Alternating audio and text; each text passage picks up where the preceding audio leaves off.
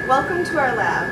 After we collect our samples in the field, we bring them here to analyze them for E. coli concentration. We use two different methods to do this. They are both culture-based methods, which means that we grow the E. coli organisms in order to count them.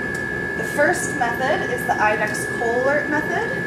The other method that we use is the membrane filtration method using modified MTEC agar. I'm going to demonstrate the IDEX method for you first. This is our bottle of sample water. This is what it looks like when we bring it back from the field. We need about 100 milliliters of sample for each analysis method. So I'm going to start by measuring our sample using this graduated cylinder. You'll notice that we have tinfoil over it.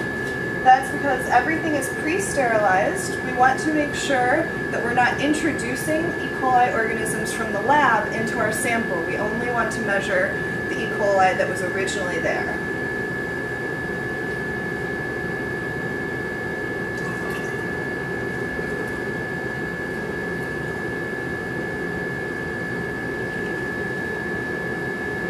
Next, we are going to add our reagent to our mixing bottle. This CoalAlert reagent contains a number of different chemicals. There are chemicals that allow the E. coli to grow, as well as two different chemicals. One will turn yellow if there are total coliforms in the sample. The other will glow under a UV light if there are E. coli present in the sample.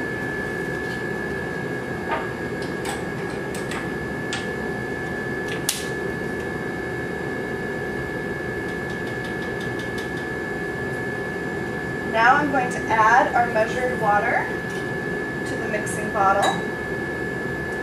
We'll dissolve the reagent in the sample. This will take a couple minutes to dissolve, so I've prepared one in advance that's already mixed and ready to go. This is what it looks like when it's all dissolved, not much different. These are the trays that we use for the IDEX CoalAlert method. They're open at the top, and I will pour our sample into them.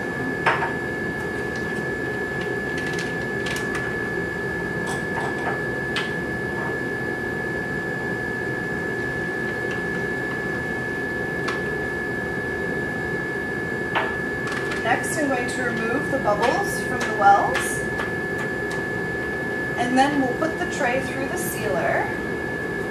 This is going to do two things. It's going to distribute the sample evenly through the wells and seal the tray up.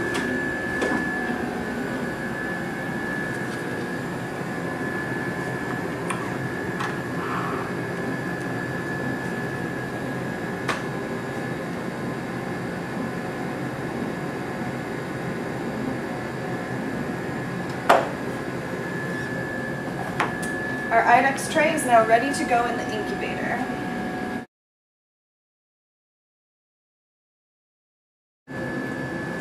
Now I'm going to show you our membrane filtration method. I have some tweezers and ethanol. I'm going to sterilize them by passing them through this flame. Then I'm going to take our filter and put it onto our filter cup.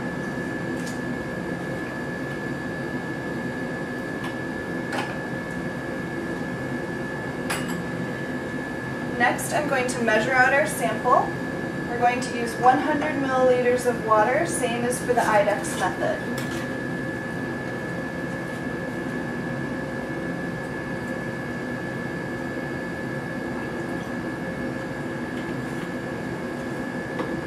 I'm going to add this to the filter cup.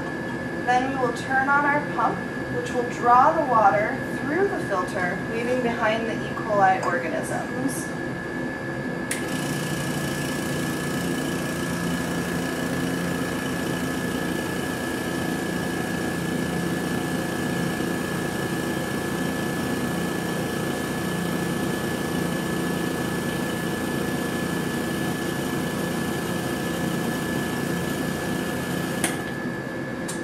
Next, I'm going to use our sterile buffer to wash the inside of the filter cup.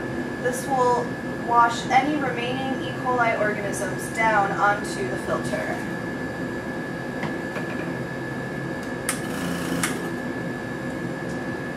I'm going to re-sterilize our tweezers. put our filter onto our Petri dish.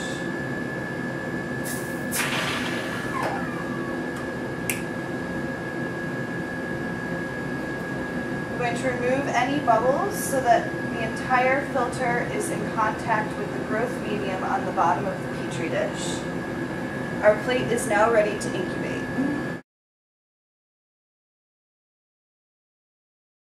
Now I'm going to put our tray and our Petri dish into the incubator.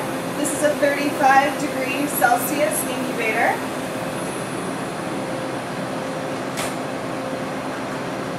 The IDEX tray will stay in this incubator for 24 hours and then be ready to count.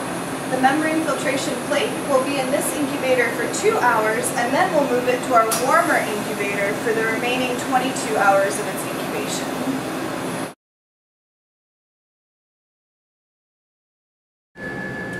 After 24 hours, we take the IDEX tray out of the incubator. You can see that some of our wells have turned yellow. The wells that are yellow contain total coliform bacteria. Next, we turn out the lights and put our tray into this UV light box, which shines a UV light onto the tray. You can see the wells that are glowing contain E. coli organisms.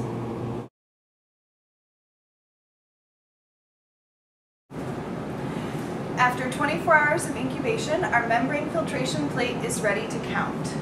We will use this microscope to help us count the colonies that have grown. You can see a number of colonies have grown on our plate. The ones that are purple are E. coli.